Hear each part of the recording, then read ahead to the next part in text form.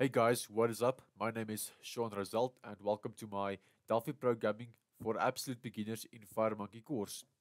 So in this video, I'm going to be showing you how Delphi looks, how the program looks, how Rad Studio looks. Okay, so this is called an IDE, and IDE stands for Integrated Development Environment.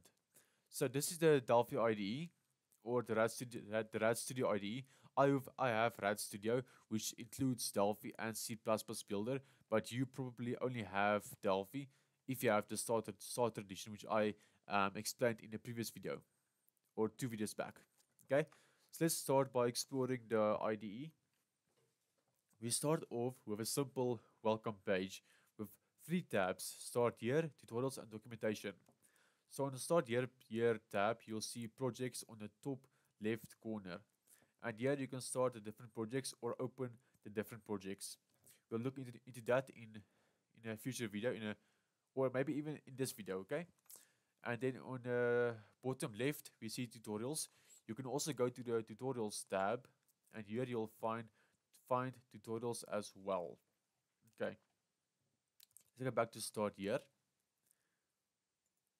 Okay, then here on the top right corner, we have the Get It Package Manager. We'll look into this in a future video as well. But in short, the Get It Package Manager is basically a place where you can download third-party components and plugins and those kind of things. Then at the right bottom corner, you have all of your recent projects.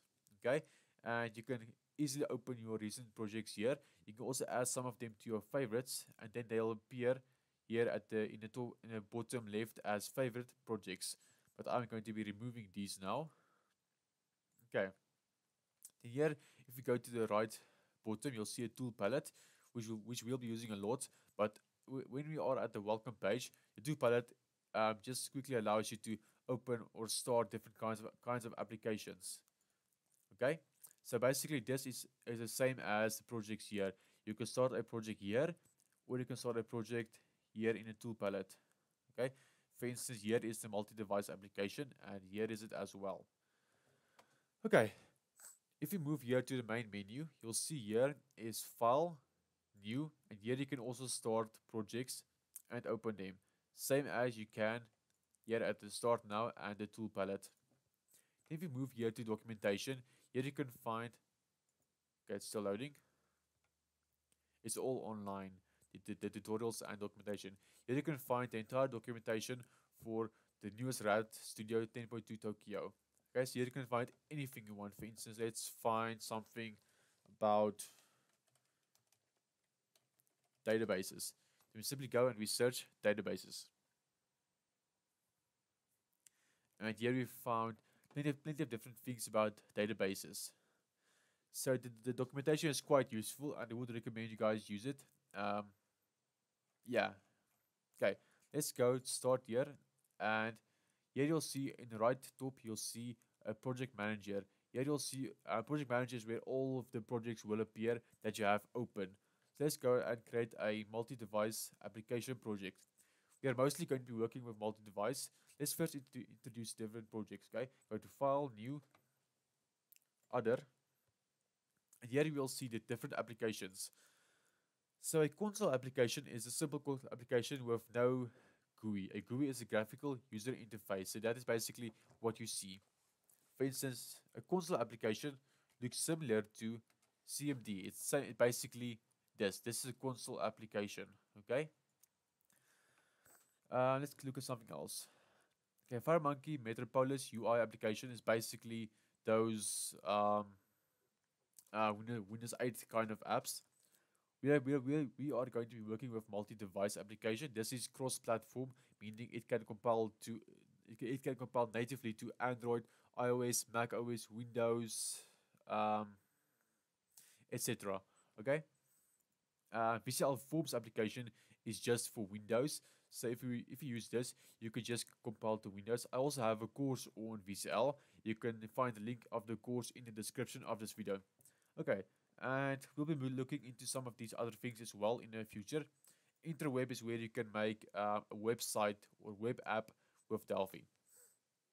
Okay, so let's start the Delphi multi-device application. Press OK. And here are the different templates we can choose from. Let's choose a blank application.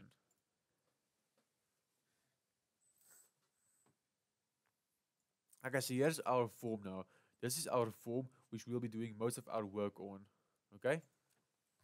Okay, here on the right bottom corner, we have the tool palette now. And here you can find the different components which we can add to the form. For instance, let's add a button. And let's say, for instance, you can't find a component, but you know the name of the component or a part of the name. They also have a search bar, so you can, for instance, search for label and then add the label to the form. Okay, so there are a few different ways to add things to the form. You can double click on it.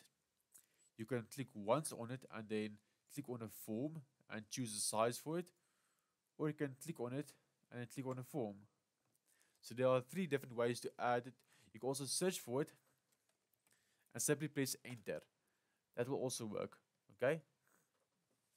Okay, so when you move components around the form, you'll see that it has basically it's moved around the screen. You can resize it here. Same go for label. Okay, let's move here to the top right corner. This is the project manager, which I spoke about earlier, where you can find your project and the project files. And then here is the target platforms. For instance, you can target Windows 32-bit, 64-bit, Android, iOS, OS X, and yes.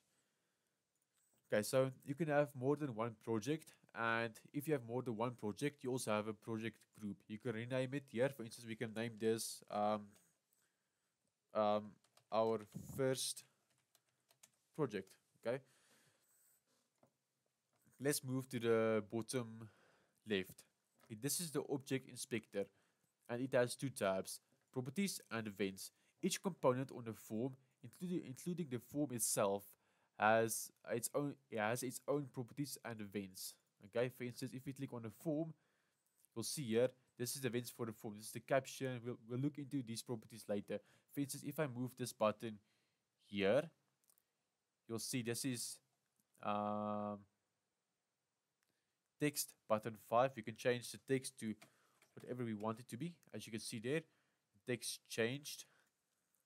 And here is the width. You can make width is 200,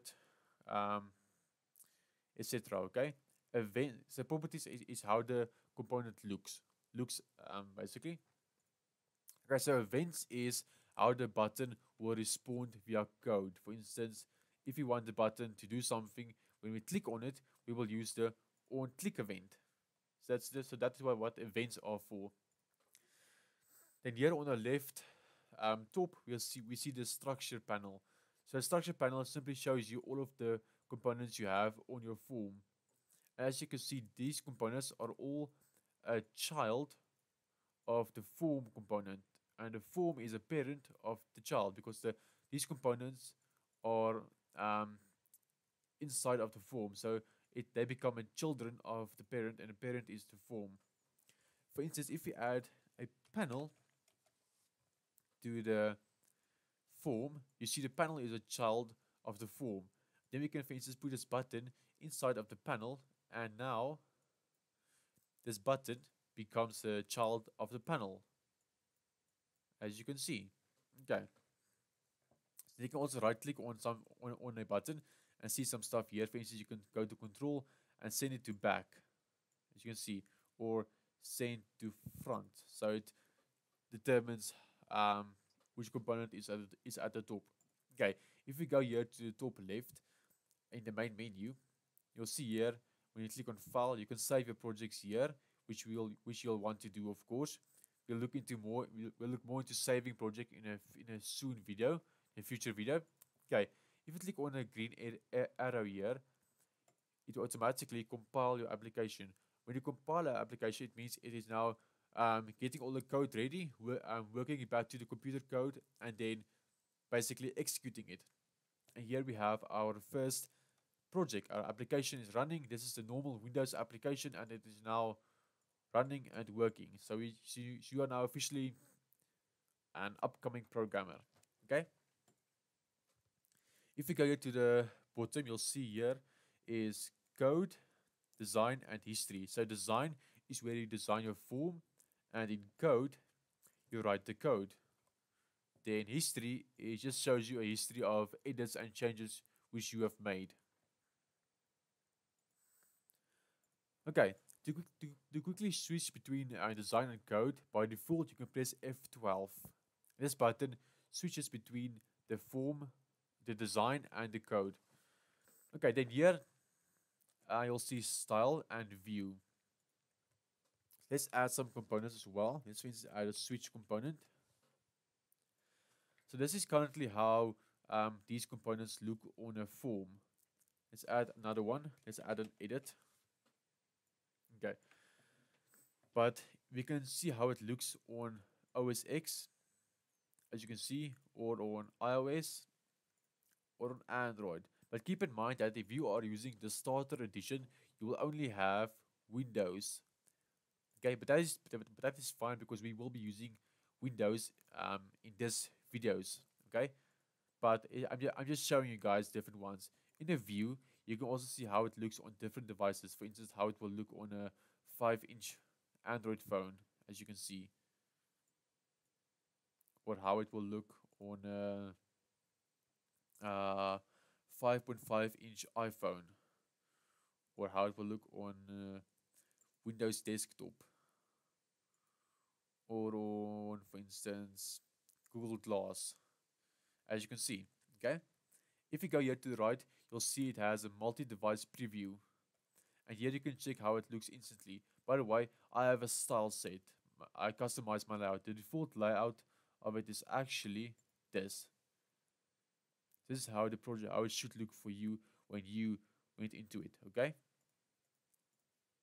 I just changed it, but I will speak soon about how to change it in a future video as well. But for now, yeah, this is how it looks by default. Okay, and then here you can find a multi-device. Okay, then we have Data Explorer and Model View, but don't worry about that for now. Okay, then here you'll see this is where we actually select which platform to compile to.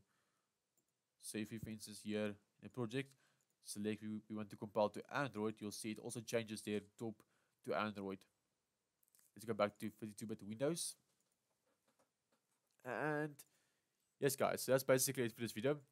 You now should know the basics of the Delphi IDE and get around it.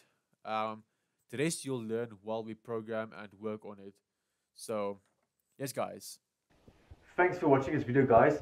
If this video helped you in any way, then don't forget to leave a thumbs up on this video and subscribe for more videos. Also, you can go and check out my social media accounts here on the left side of the screen, and you can go follow me on my social media accounts. And once again, thanks for watching this video, and I'll see you guys in the next video. Bye bye.